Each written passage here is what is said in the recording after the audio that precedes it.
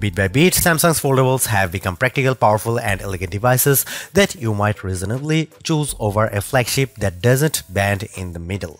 The new Samsung Galaxy Z Fold 6 is no exception, and it's a testament to how far Samsung has come since introducing its first foldable Galaxy in 2019.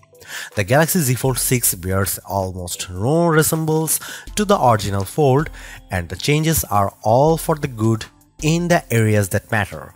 Samsung unveiled the Galaxy Z Fold 6 at Samsung Galaxy Unpacked in Paris on July 10 alongside the new but perhaps less altered Galaxy Z Flip 6 and a host of other new Galaxy hardware including watches, earbuds, and the eagerly anticipated Galaxy Ring. The Galaxy Z Fold 6 starts at $1,899 which is $100 more than the previous model. That model comes with 256 GB of storage and an ample 12 GB of RAM. I'll have more on say on the price hike later. It's on pre-order as of today, July 10, and will ship on July 27. There are multiple color options including pink and a few online exclusives including white and crafted black, though I think the navy blue may be my favorite. While Samsung didn't completely throw out the previous Fold aesthetic, its sustainability different in the Galaxy Z Fold 6. The handset is thinner and lighter than the previous model. In fact, it's so light at 239 grams that it's only 7 grams heavier than the single-screened Samsung Galaxy S24 Ultra. That itself is quite a feat. Granted, there may be some material differences like armor aluminum on the Galaxy Z Fold 6 versus S24 Ultra's titanium body, and the Galaxy Z Fold 6 feels noticeably lighter than the Z Fold 5 that I brought with me to Paris for the sake of comparison. The chrome edging is gone and I do not miss it at all, even though the button placement is unchanged and the fingerprint reader is the same. All the buttons look and feel better. Unfolded, the Fold 6 is thinner than the Fold 5 and it's also slightly shorter and slightly wider than the last foldable flagship. In a quick comparison with the Google Pixel Fold, though the Fold 6 maintains the height advantage. The newly squared corners and visibly thinner bezels give the tablet-sized screen a more expansive and cleaner feel. The main screen crease is still visible but less so than it was on the Z Fold 5. It's impressive how year-over-year Samsung moves the art of this technology a little closer to perfect. The crease-free Fold is coming someday. Samsung told me it's strengthened the hinge by adding more steel to the dual rail system. That system, by the way, is more or less sealed, which means it doesn't need tiny brushes inside the hinge to push out debris. Still, while the phone is rated to survive 30 minutes in a meter of water, its ability to withstand a dust storm might be a bit less certain, which is why it has an IP8X rating and not IP68. Both the main and the cover screens look bigger and better than ever. The cover screen benefits from a shrinking bezel that adds a tiny bit of screen real estate without making the phone much wider. The inside display, which is still AMOLED, does get some important updates. It's now at 2600 nits, much brighter than the one on the Z Fold 5, and includes adaptive refresh rate up to 120Hz. There are also more software controls including vibrancy.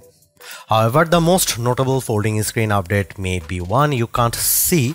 Samsung executive told me they added a new layer made of neodymium to the folding screen panel. The material has Newtonian qualities, which means it can act like cornstarch and water, which when mixed are soft if you are pressing gently but harden when you hit it harder.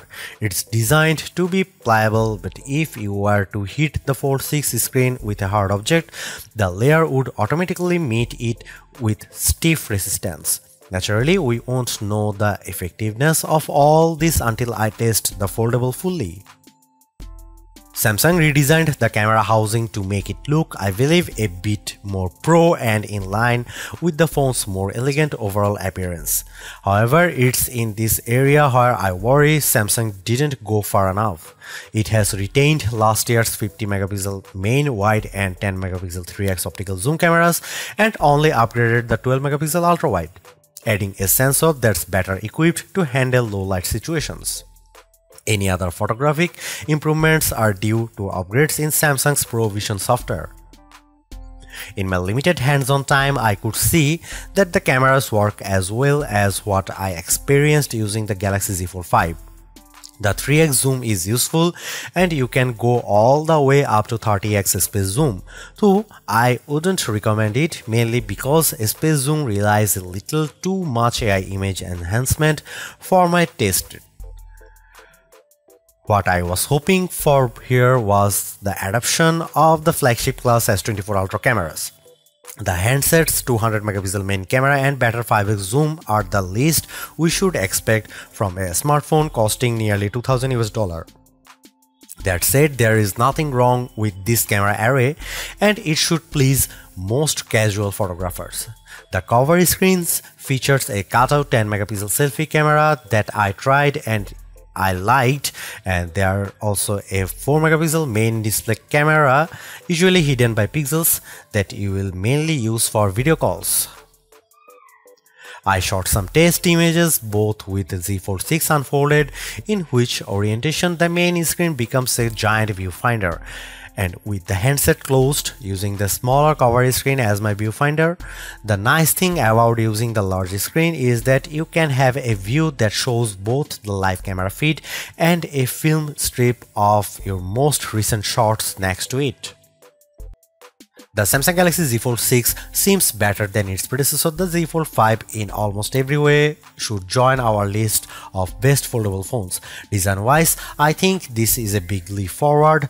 This now feels like a normal phone that just happens to split open to reveal a big main screen wonder, and it's a lovely screen even with that visible crease. All the built-in AI isn't just fun, it has the potential to be genuinely useful for many people, assuming they can discover it. The cameras are good, though I would love a bigger zoom and more megapixels on the main camera. My main criticism comes down to price. The foldable market remains tiny, and I think consumers will more quickly gravitate towards affordable foldables than they will full-featured ones. Asking for yet another $100, even for a better device, seems like a mistake, and as I noted recently, probably won't help Samsung grow the tiny foldable market. Of course, there is a good chance that you will pay less than $1,899 US for the Z Fold 6. I have yet to see a Galaxy phone launch that doesn't include significant deals and discounts.